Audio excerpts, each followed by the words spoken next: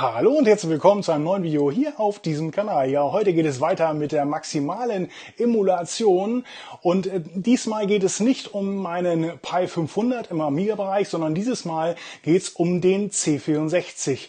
Und was bedeutet die maximale Emulation für mich? Das bedeutet nicht nur das Visuelle, was sich auf dem Monitor abspielt, dass das so nah wie möglich am Original ist, sondern auch die Haptik spielt dann für mich eine Rolle. Im Idealfall nutzt man dann die originale Tastatur, man nutzt die originalen Joystick-Ports, den An- und Ausschalter sowie das originale Gehäuse. Und dieses Gehäuse werden wir zusammen in dieser Reihe restaurieren. Das ist ein C64C, also ein C64 II. Und von Faszination C64 werden wir diesen Bausatz hier zusammenbauen. Hier ist auch ein Raspberry Pi mit bei. Das ist das Zwischenstück zwischen der Software BMC64 und dem Gehäuse des originalen C64. Und wir werden diesen Bausatz zusammen bauen. Natürlich gibt es diesen Bausatz auch schon komplett fertig gebaut, aber ich finde, für mich ist es immer ein Highlight, das mit euch zusammen zu bauen. Wir gehen zusammen die Anleitungen durch, die sind wirklich super geschrieben. Ja, all das in diesen Videos. Ich wünsche viel Spaß.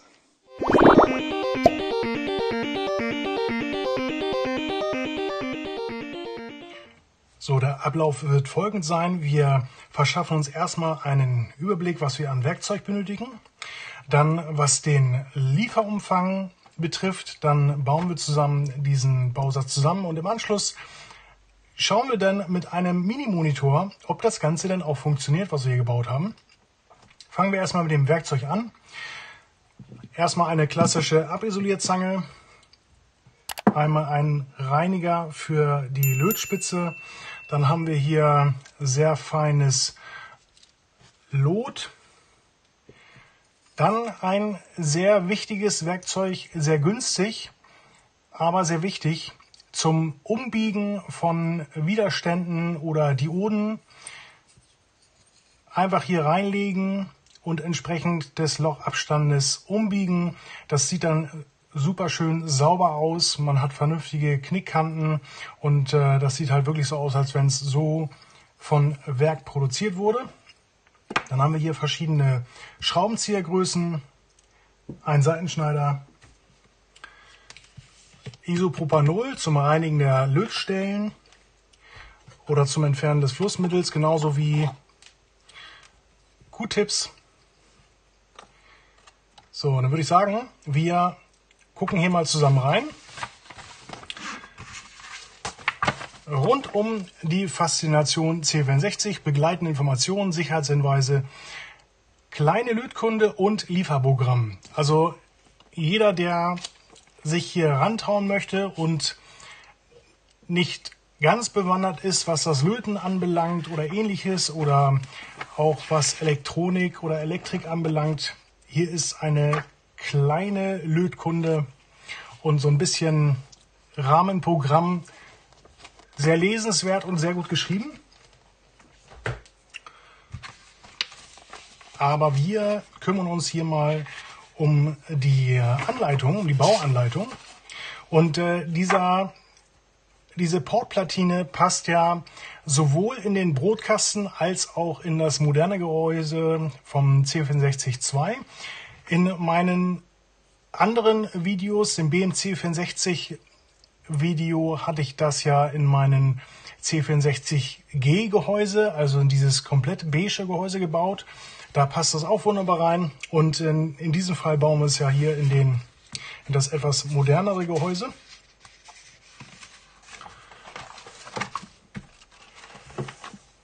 So, das ist hier der erste Arbeitsschritt. Ich habe ja diesen Bausatz ja schon mal gekauft und ich habe diesen Bausatz auch schon mal gebaut, allerdings halt ohne euch. Und in diesem Fall wollte ich das gerne mal mit euch zusammen machen, einfach weil es mir Spaß macht und zum Zweiten ist es auch wieder vielleicht eine schöne Anleitung für den einen oder anderen, der sich daran trauen möchte.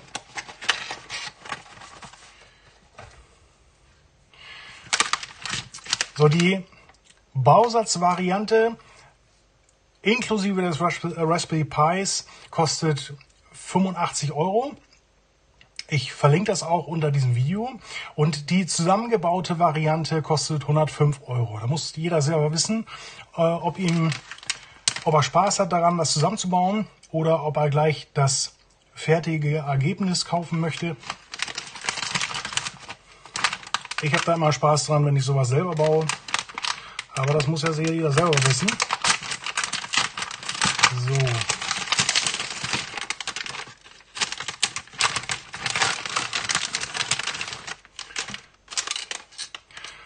Hier ist der Raspberry Pi drin.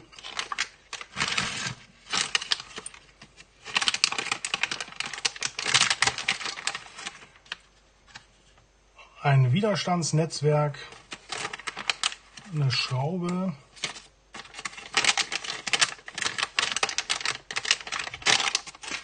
und hier wird auch gleich eine vorinstallierte SD-Karte mitgeliefert, wo auch schon BMC64 drauf installiert ist. Also im Grunde kann man diesen Bausatz, genau, hier eine SD-Karte, hier ist sie, ein Adapter mit einer Micro-SD-Karte dabei, und laut Beschreibung ist hier auch schon der BMC64 Emulator mit drauf installiert. Das gucken wir uns aber später an. So, das ist hier die Grundplatine. Dann haben wir hier ein USB-Kabel, jede Menge Kleinteile, ein Lüfter,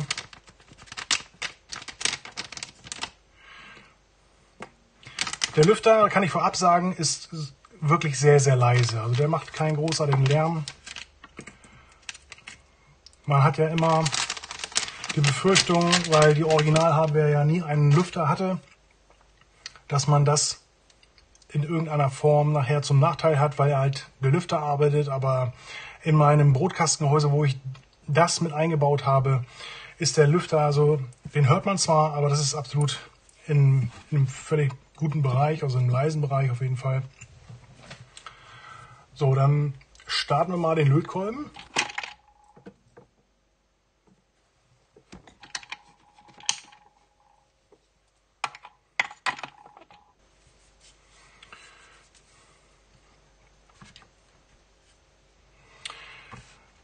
Benötigtes Werkzeug, Zeitbedarf. Der Zusammenbau des Bausatzes dauert etwa 30 Minuten. Wir werden natürlich etwas länger brauchen, weil ich halt das ein oder andere noch dazu erkläre.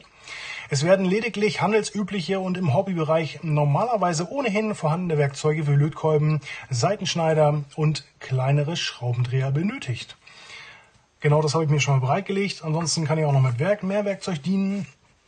Hinweis zum Verlöten. Einseitiges Verlöten der Bauteile ist ausreichend, da die Platine an jedem Lötauge zur anderen Seite durchkontaktiert ist.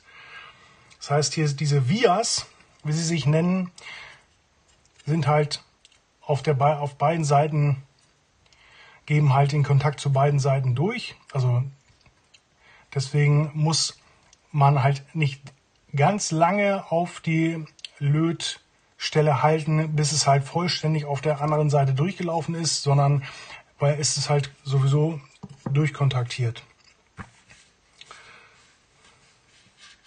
Am besten gelingt der Aufbau der Montage der Bauteile ihrer Höhe nach, wobei flache Bauteile zuerst eingesetzt werden sollten. Alle Bauteile werden auf der Oberseite, in Klammern Bestückungsseite, mit weißer Beschriftung eingesetzt und von unten verlötet.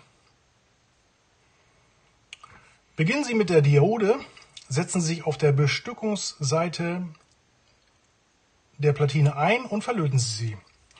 So, Diode haben wir einmal hier. Ganz gut zu erkennen, dass das Gehäuse der Diode durchsichtig ist und die auf der einen Seite eine schwarze Markierung hat. Darin kann man auch dann die Diodensperrseite erkennen, also in welche Richtung dann sie sperrt. So, dann befreien wir das erstmal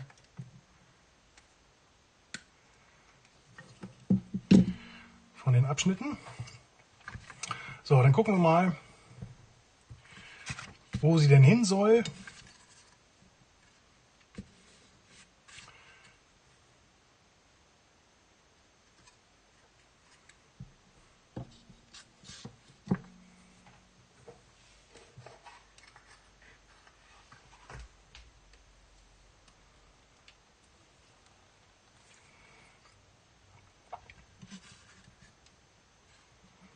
So, hier ist das Symbol für die Diode.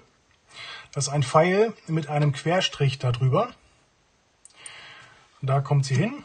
So, dann schauen wir uns mal hier an, was man nehmen kann zum Biegen. Das wird dann gleich das erste. Dann legen wir sie hier einmal mittig rein. Biegen links und rechts jeweils die Drähte runter. Und dann hat man hier ja so eine richtig schön vorgebogene Diode.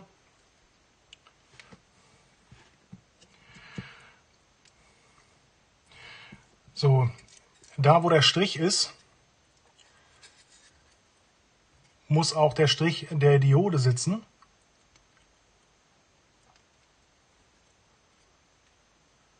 So.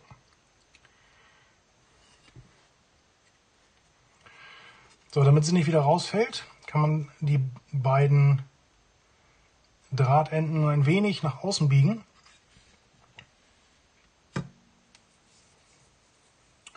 Und dann kann er mal ein bisschen Lötzinn ran. So, Sauberkeit ganz, ganz wichtig, sonst arbeitet man halt den Schmutz mit in die Lötstelle. Also im Idealfall sieht die Lötspitze immer so aus.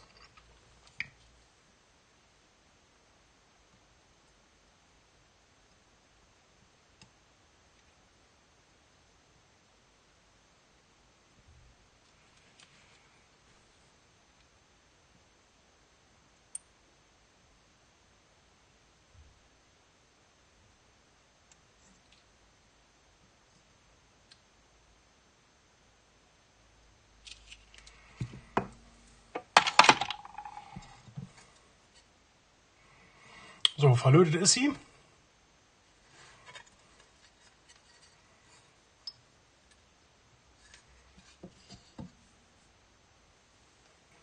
So, und dann schneiden wir hier die überstehenden Drähte von der Lötstelle ab.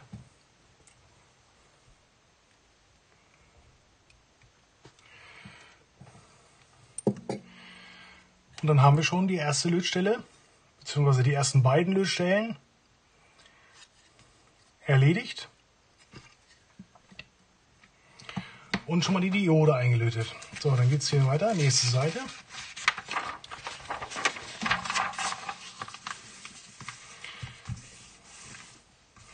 Verlöten Sie jetzt die Mini-USB-Buchse.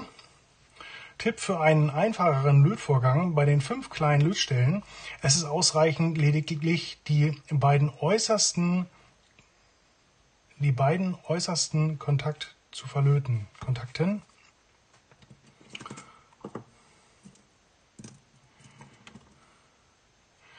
Die beiden äußeren Kontakte. Achso, die inneren nicht. Okay. So.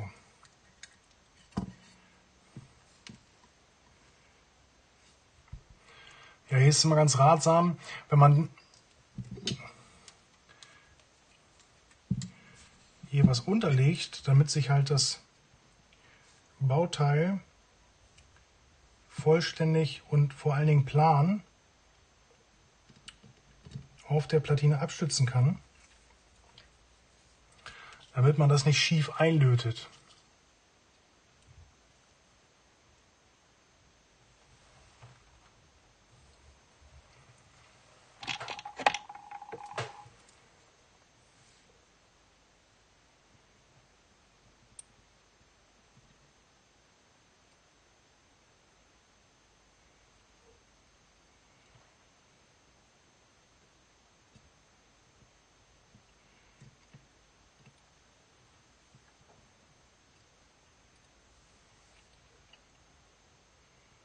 So, und immer schön mit ruhiger Hand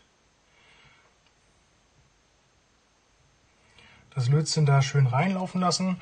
Erstmal 2 diagonale Lötstellen machen, um zu gucken, ob das auch vernünftig sitzt.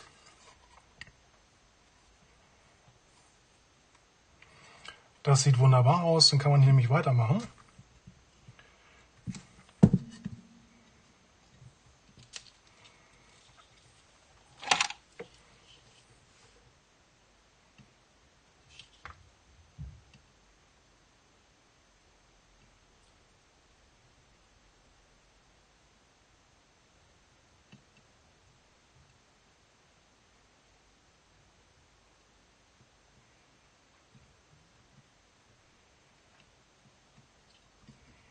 Und ruhig darauf achten, dass das Lötzinn schön am Rand von der Lötstelle ist, halt nicht nur mittig, sondern halt Kontakt zu allen Seiten hat.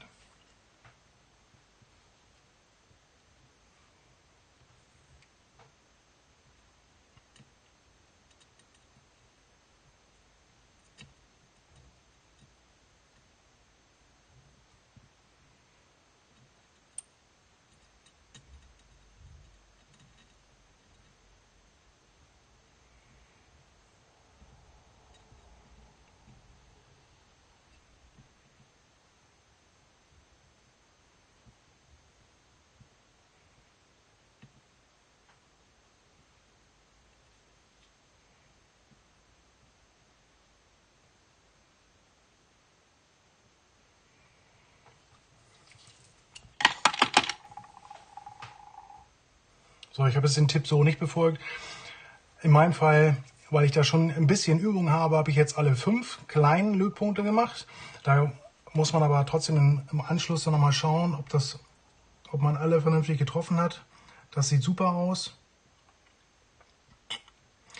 Für diejenigen, die noch nicht so viel Übung haben, reichen die beiden äußersten Kontakte. Ich zeige das nochmal hier. Also im Grunde diesen und diesen hier. Die äußeren 4 natürlich alle vollständig, damit die Buchse halt entsprechend Halt hat. Ne?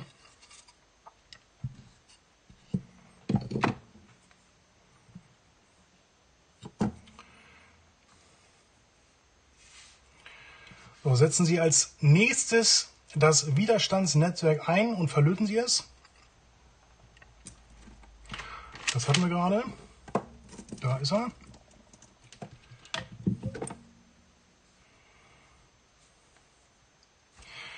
Eine Einbaurichtung ist nicht zu beachten, es hat keine Polung.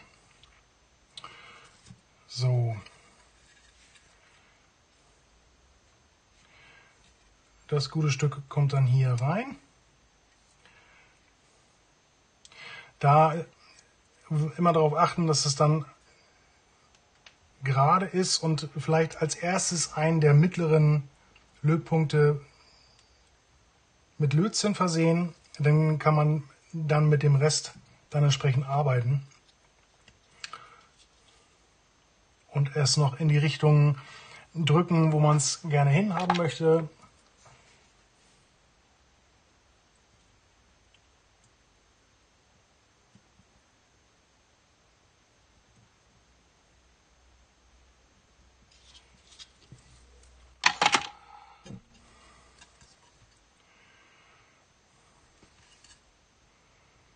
So, das sieht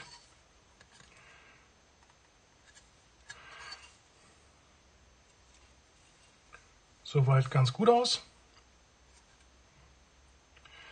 So, wir haben hier den mittleren einmal angelötet.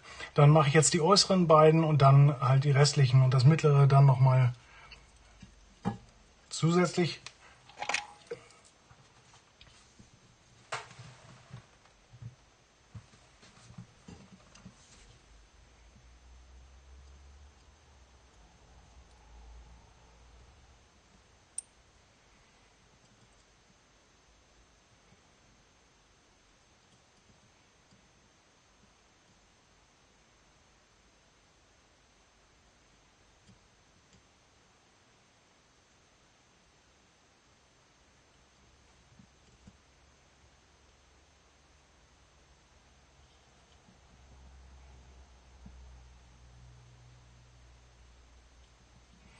ruhig versuchen, da eine Gleichmäßigkeit reinzubringen, auch so vom Timing her. Umso ähnlicher sind sich nachher die Lötstellen. Das sieht dann halt im Gesamten noch mal ein bisschen schöner aus.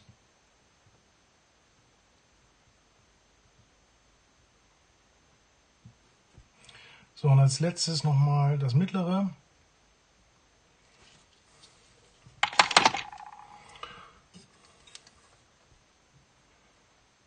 So, dann haben wir auch alle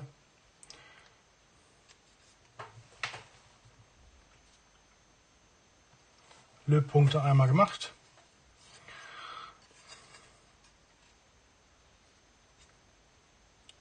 Das sieht auch vernünftig aus. Jetzt ist der Kondensator ohne Polung an der Reihe. Der zylindrische Kondensator wird später eingesetzt. Da er nicht gepolt ist, ist auch bei ihm keine Einbaurichtung zu berücksichtigen.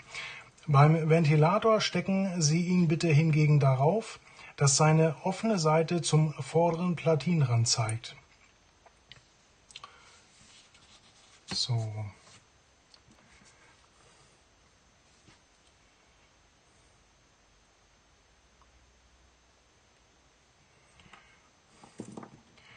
Das hier ist der Anschluss für den Lüfter.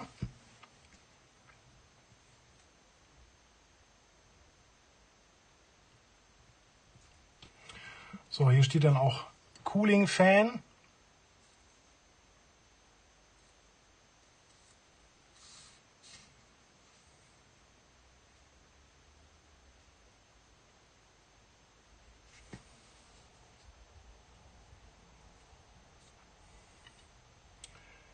So, eigentlich ist das hier auch nicht misszuverstehen, denn diese Anordnung hier selber ist eigentlich nur mit dem hier zu vergleichen, wie man es dann einbauen möchte. Also hier ist auch ganz klar eine offene Seite. Genauso offen muss halt dann die hier sein.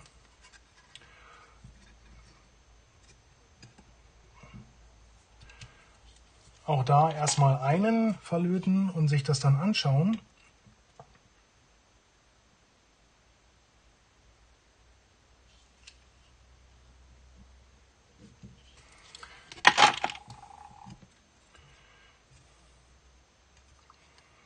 Ob das vernünftig sitzt.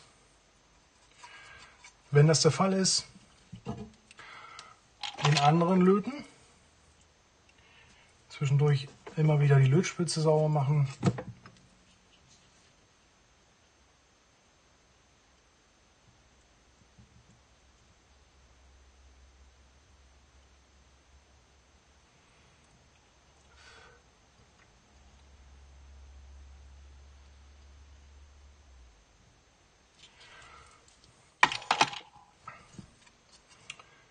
So, die beiden sind auch verlötet. So, und der Kondensator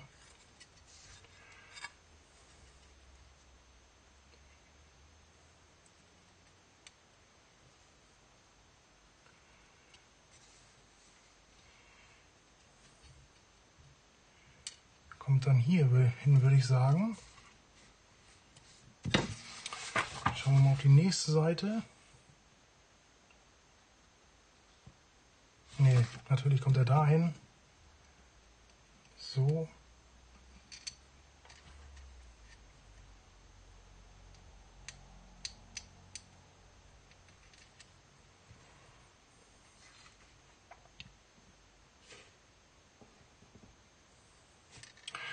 Auch hier kann man wieder die Beinchen ein wenig auseinander biegen.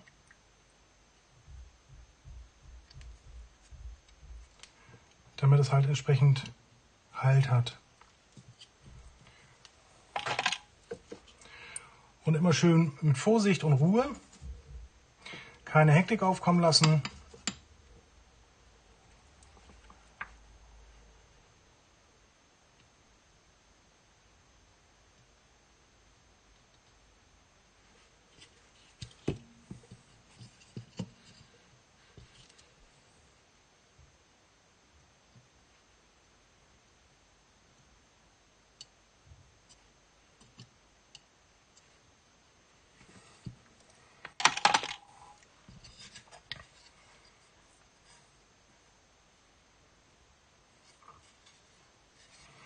So, der eine kann hier ein bisschen nachgedrückt werden.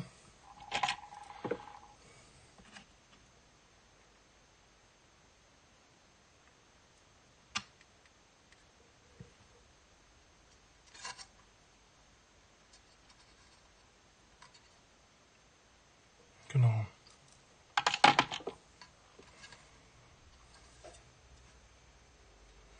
So, das sieht vernünftig aus. Dann einmal wieder die überstehenden Drahtenden entfernen. So ein Nagelknipser kann man schön dosieren und dann hat man eigentlich auch immer schön gleichmäßig abgeschnittene Drahtenden. Das sieht eigentlich immer ganz schick aus.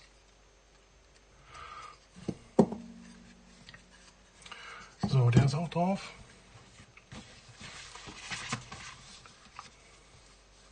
Kondensator ohne Polung, Ventilatorstecker. Das haben wir jetzt auch erledigt. Dann geht es weiter. Verlöten Sie nun die USB-Anschlüsse und den Reset-Taster gemäß Platinenaufdruck ausgerichtet. Anmerkung zu den USB-Steckern. Diese lassen sich durch ihre Bauart nicht flach auf die Platine auflegen, sondern schweben ein kleines Stück darüber.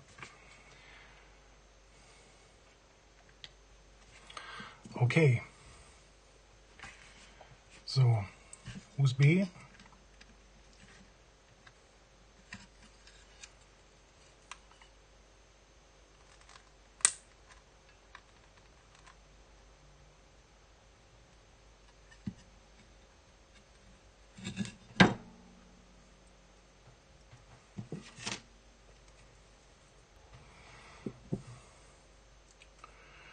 So.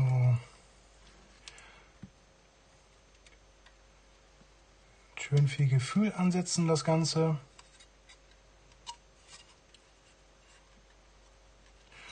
Schauen, dass es vernünftig und gerade sitzt. Und dann als erstes wieder die äußeren beiden großen und da auch einiges an Lötzinn reinlaufen lassen, weil man die ja schon das ein oder andere Mal beansprucht und durch USB-Sticks zum Beispiel da auch eine relativ große Hebewirkung drauf gibt.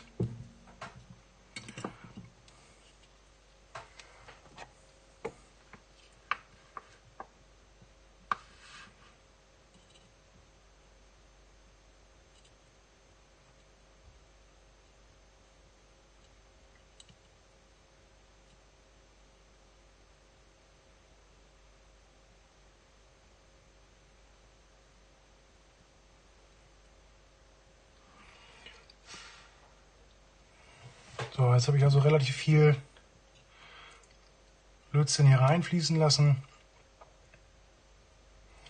Da geht wahrscheinlich noch mehr.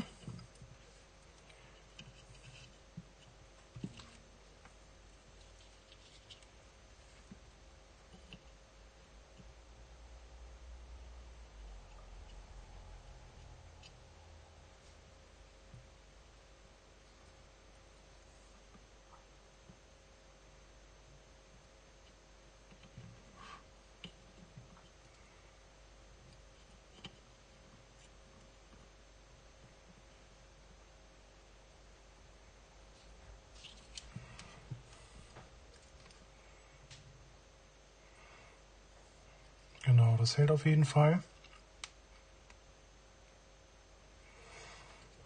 So, und dann die 4 kleineren nochmal.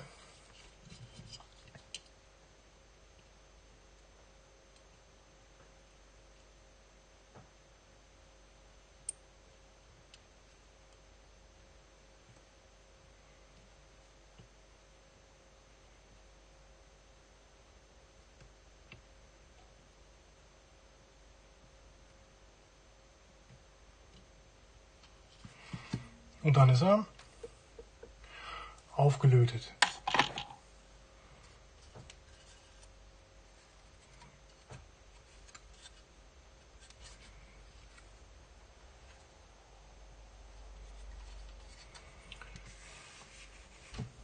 So, aber es bleibt ja nicht bei einem, sondern hier kommt noch ein zweiter dazu.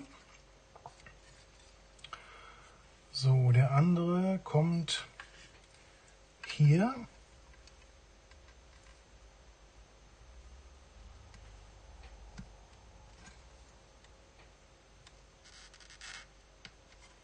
Genau, der hält sich ja richtig schön von alleine schon fest.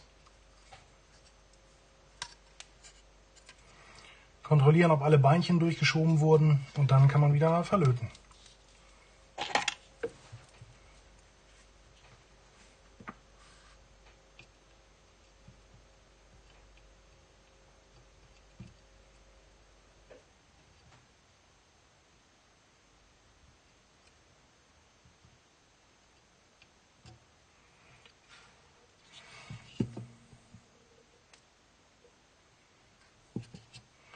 So, bei den äußeren, wie gesagt, da vielleicht nicht unbedingt mit Lötzinn sparen, weil sie eigentlich dafür zuständig sind, dass die halt in Position bleibt, die USB-Buchse. Und umso mehr sie sich an der Platine mit Lötzinn festhalten kann, und umso haltbarer ist das Ganze dann auch.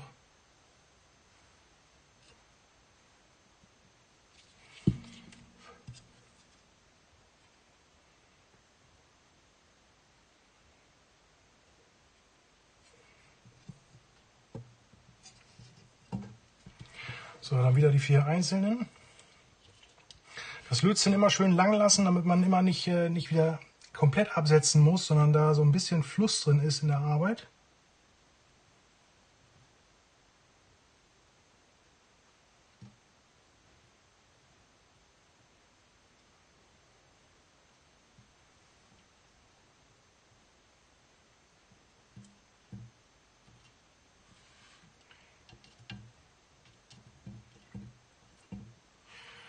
Nicht so wie ich gerade, dass man das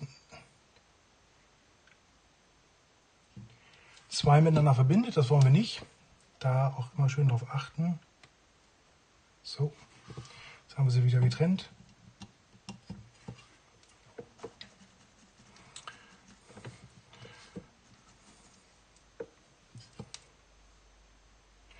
So, und jetzt haben wir auch hier die USB-Buchse verlötet.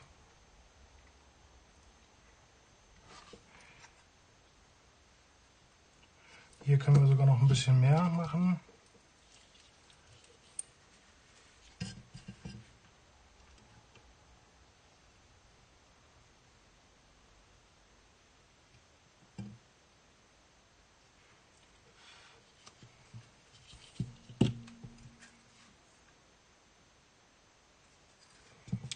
Andere Seite auch ruhig nochmal. Wie gesagt, bei den äußeren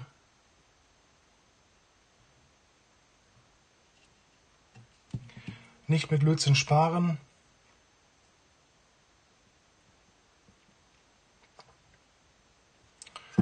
So.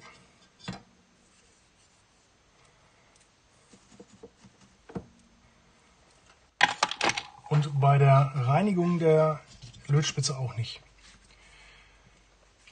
So, verlöten Sie nun die USB-Anschlüsse und den Reset-Taster. Den Reset-Taster müssen wir auch noch. Wo ist er? Das wird ja hier sein. Der ist dann direkt neben dem USB-Anschluss hier vorne. Auch der sollte sich selbst halten, genau. Einfach umdrehen.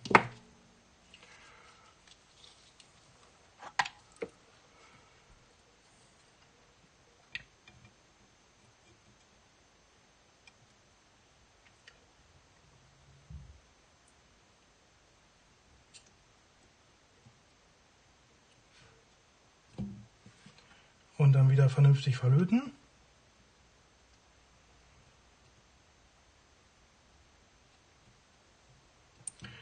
Auch hier ist es wieder wichtig, die äußeren sind auch wieder die Gehäusehaltungspunkte.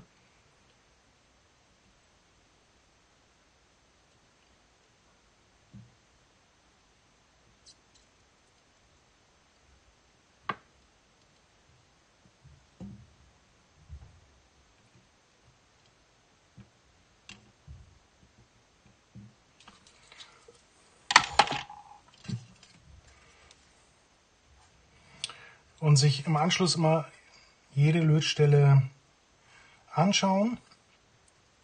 So, das ist zum Beispiel super geworden so.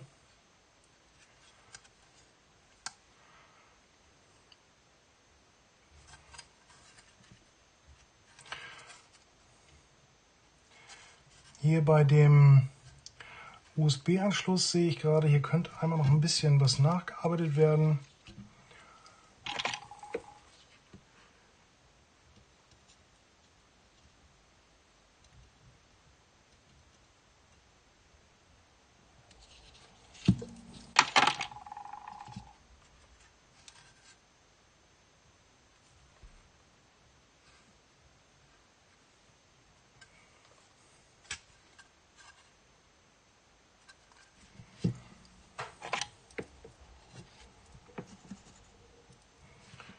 Das so ein bisschen weiter runter läuft.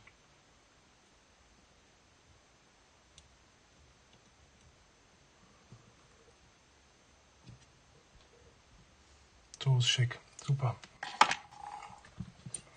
So, Buchsen und Stiftleisten. Zerteilen Sie die kürzere Stiftleiste in 3 Stücke zu 3, 2 und 2 Pins. So, Stiftleiste, da ist er. 3. Ja, da nehme ich am besten meine Spitzzange zur Hilfe, dann kann man das auch punktueller abbrechen. 3.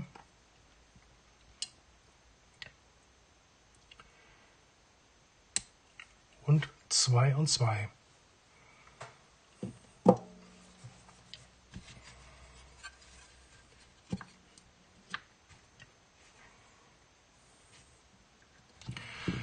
So, das sind Jumper, also in diesem Fall ist es hier, dieser hier ist ein Jumper, das ist eigentlich nur ein Schalter, in Anführungsstrichen, eine Schalterbrücke, die man halt setzt zwischen dieser Position und dieser Position. Also man hat 3 Kontakte und schaltet im Grunde den Kontakt zur einen oder zur anderen Seite.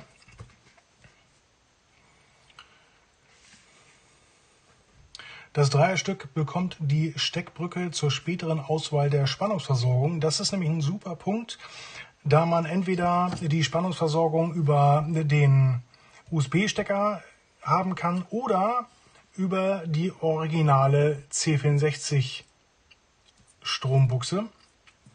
Und das macht genau diesen Bausatz halt aus, dass man das originale Netzteil nehmen kann zum Betrieb von einem BMC64 Emulator.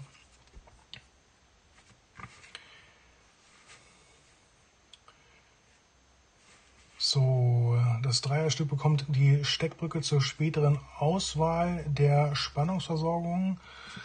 Das muss ja dann hier draufstehen. Genau, hier steht es oben drauf. Power Supply via USB oder C64 PSU. Da kommt dann das Dreiergespann hier oben drauf. Und da werde ich die Stromversorgung erstmal auf USB setzen, denn wir werden das ja hier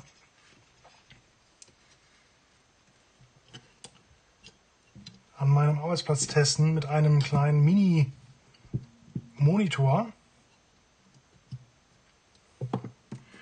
Brauchen wir irgendwas zum Abstützen hier? Ja, das vielleicht.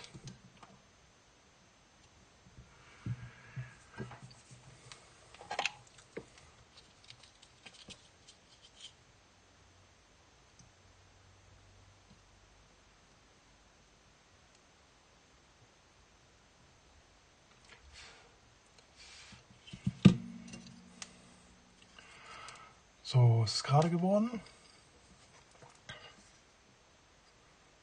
Nein, das ist nicht. Aber kein Problem.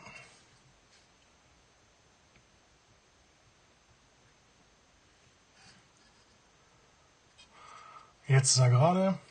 Hier auch wieder den mittleren einmal angelötet. Und dann als nächstes die äußeren beiden. Und dann einmal nochmal nachträglich nochmal den mittleren.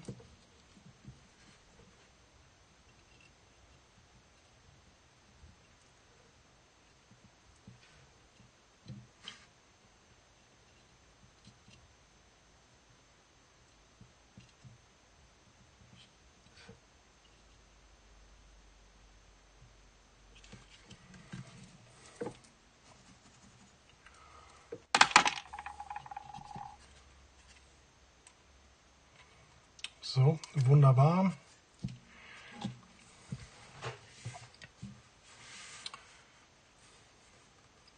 Die beiden anderen Kontaktleisten sind für den Anschluss einer Betriebs-LED und der losen Drähte zum Raspberry Pi. So.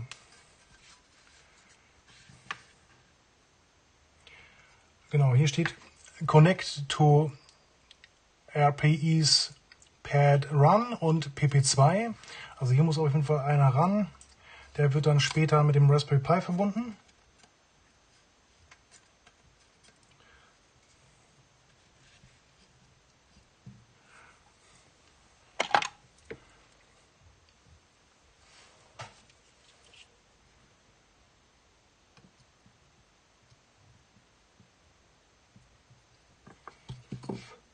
So, auch hier wieder einmal ein verbinden, ausmitteln.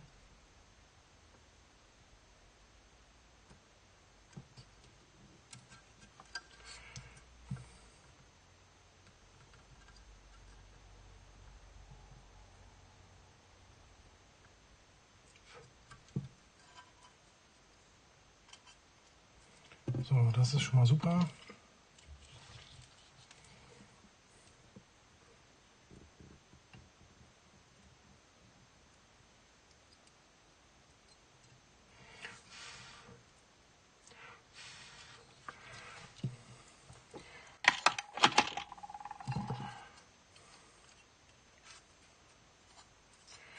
So, und dann schauen, wo der andere hinkommt. C64 Power LED, Red and Black, damit man nachher die originale Betriebs-LED vom C64 auch ansteuern kann.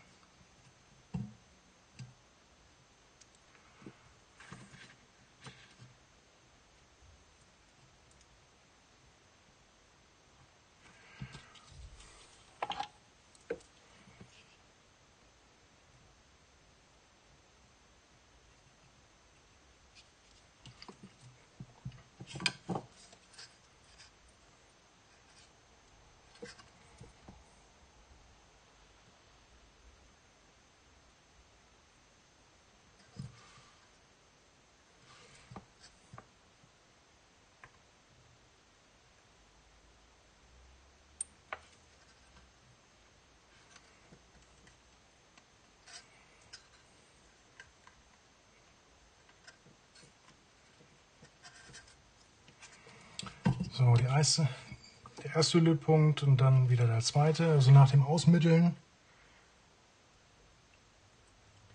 geht es dann weiter zum zweiten und dann wird bei dem ersten noch mal kurz nachgefasst.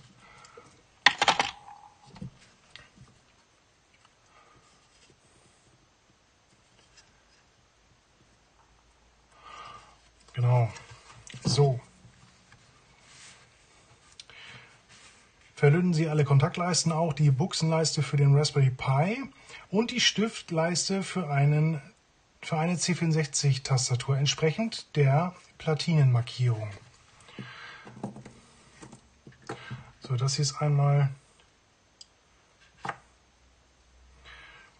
die Anschlussleiste für die C64-Tastatur und das hier ist einmal die Anschlussleiste für den Raspberry Pi.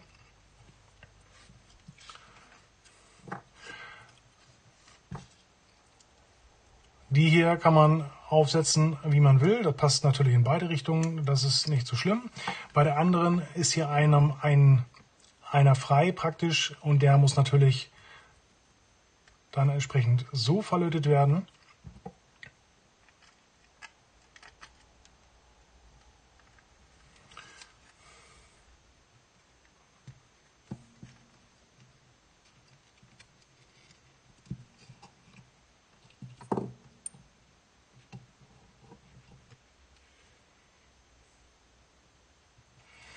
Auch hier wieder zuerst einer in der Mitte, damit man halt das noch entsprechend korrigieren kann. Vielleicht noch ein bisschen nachschieben oder halt in der Drehrichtung.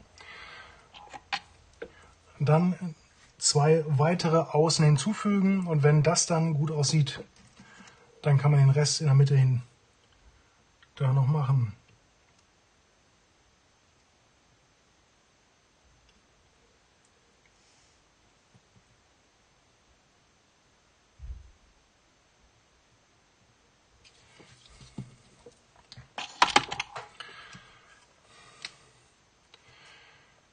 So, das eine sieht hier okay aus, das andere sieht miserabel aus, wie man sieht.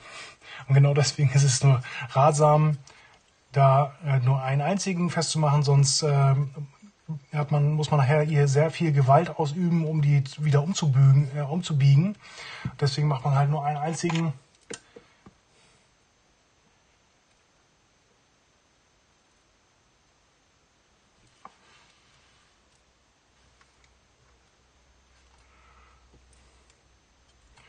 Guckt von allen Seiten, ob das auch vernünftig plan ist. Das sieht auf jeden Fall jetzt gut aus. So, und ich würde sagen, wir spulen hier auch an dieser Stelle, wenn ich die einzelnen Pins hier löte. Das dauert einen kleinen Moment.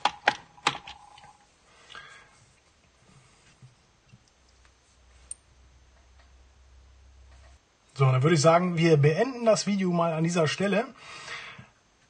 Ihr werdet im nächsten Video dann nur diese Punkte hier schon fertig gelötet haben. Ich werde dann mit euch weiter die Platine hier zusammen verlöten und wir werden sie dann im Anschluss auch in Betrieb nehmen und als drittes werden wir dann das Gehäuse ein bisschen schick machen. Mal schauen, ob das nur das Nikotin ist, was man vielleicht wegwischen kann oder ob wir es bleichen müssen. Ja, all das in nächsten Videos. Vielen Dank fürs Zuschauen, abonniert den Kanal, empfehlt mich weiter, lasst gerne ein Like und einen Kommentar da und wir sehen uns im nächsten Video. Bis dahin, tschüss, tschüss.